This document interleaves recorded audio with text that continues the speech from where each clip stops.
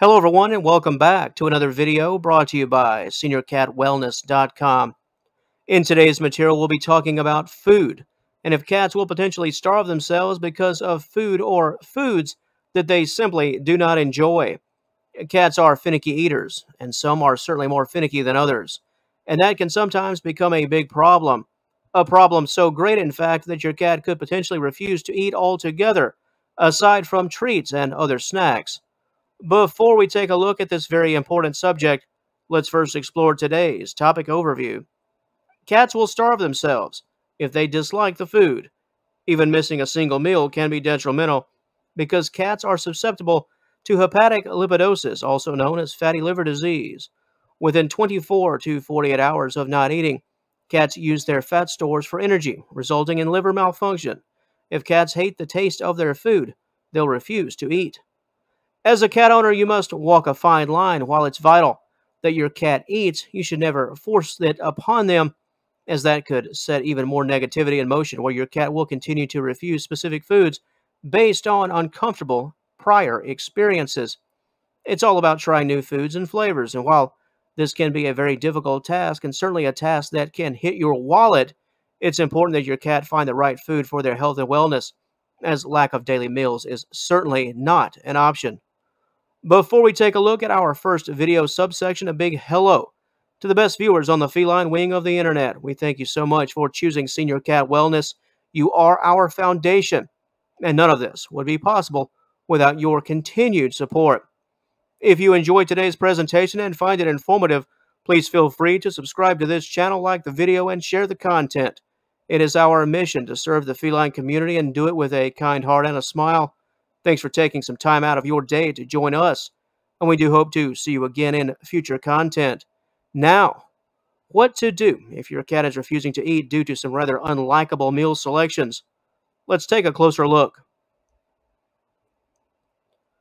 Before we navigate the situation and determine ways to fix this issue, it's obviously critical to first recognize that we have an issue. How to tell if your cat is just not into the food? We offer the following ways.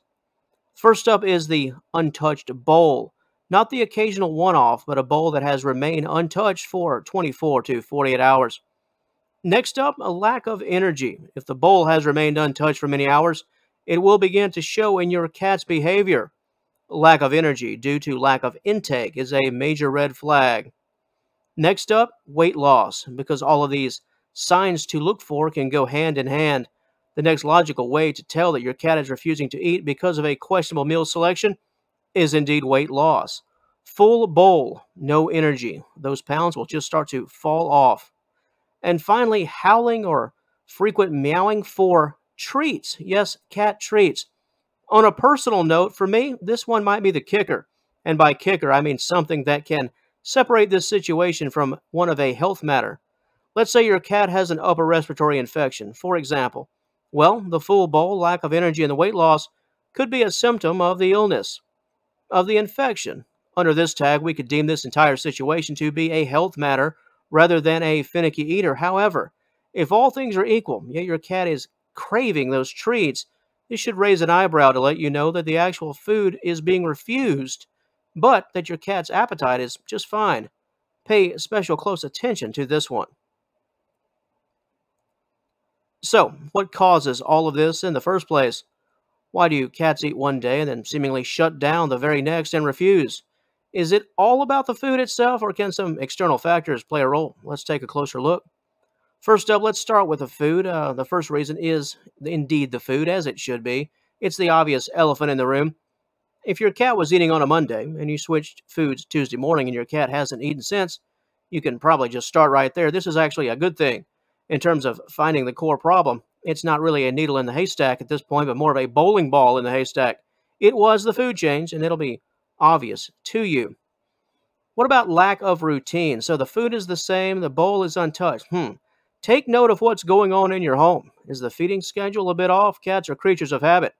And if your pet has grown accustomed to receiving a meal at a certain time, it doesn't take too much to mess things up. Next up, what about frightened to eat? A little bit unnerved and uneasy. Is your house a bit too loud? TV, perhaps turned up too loud. Young children in the home doing what children do. Your cat could be a bit nervous. I mean, I wouldn't exactly really enjoy eating a steak if someone was yelling right in my ear. Now, put yourself in your pet's position. If mealtime mimics the crowd noise of a college football game, then your pet won't be too thrilled about dinner time. What about other cats or animals in your home? Do you have other cats or animals in your home? You might want to start right there, if that's you. There could be some sense of competition at stake, speaking of college football. If your cat's refusing to eat, there could be an act of submission going on, where your feline just finds it best not to eat at all, then be the alpha and fight for the food. Cats, they really don't do too well when it comes to competing for food. They are solitary hunters, and they prefer to dine alone. Now, how about this one? Too many treats. We mentioned snack treats a bit earlier. Here's a bit of an interesting one. Is it really the food or is it something else? Is your cat refusing mealtime because your pet's been eating too many snacks? Hey, it's very easy to fall into this trap. Rewarding your cat for good behavior can slowly lead to the realization that too many snacks are being given out. In your quest to train your feline, you've gone a bit overboard. Be mindful of the snacks and make sure that your cat is always hungry and ready for those balanced meals that are essential to good health and wellness. And finally, we have a bit of an interesting one, perhaps even an insane one under certain circumstances and contexts. What about the litter tray, the litter bowl? What about it? Well, it could play a role in your cat's refusing to eat. It's possible, especially if the tray has been relocated and it's a bit too close to the food. This can give your cat an unpleasant experience that can cause your pet, well, to avoid eating entirely. In the most literal sense, starvation is highly unlikely, unless your pet's refusal has been caused by some type of health ailment like a sickness or disease or a virus. Your cat will eventually eat. They won't like the food, but if push comes to shove, they will eat. However, this is far, far from a good standing. Eating just so you won't meet your demise, yeah, that's obviously highly unacceptable. One of the most important things to remember in this entire scenario is the long-term effects. If your cat eats once only every 24 plus hours over a period of, say, 7 to 14 days, this can be physically damaging to your pet. This is why this issue needs to be rectified as soon as possible. Please contact your vet if your cat's lack of eating has become a major cause for concern. Your vet can discuss and recommend positive meal alternatives and ways to encourage positive eating without being forceful. And on that note, that will conclude things for the video portion of today's material. However, if you'd like more information concerning the topic of food selections and your cat's mealtime refusals, please be sure to visit us at seniorcatwellness.com. At the conclusion of today's presentation, there you will find a full-length article dedicated to everything we've talked about here today and so much more. You can find our written content by clicking the initial link in the description box below. And once again, if you enjoyed what we brought to the table here today and would like to see and hear more, please like and share. Please share this video and subscribe to the seniorcatwellness.com official YouTube channel. It would be greatly appreciated. And until our paths cross again, and I certainly hope they do, we'd like to thank you once again for joining us today. Please have a wonderful day. All the best to you and yours, and we will talk to you later.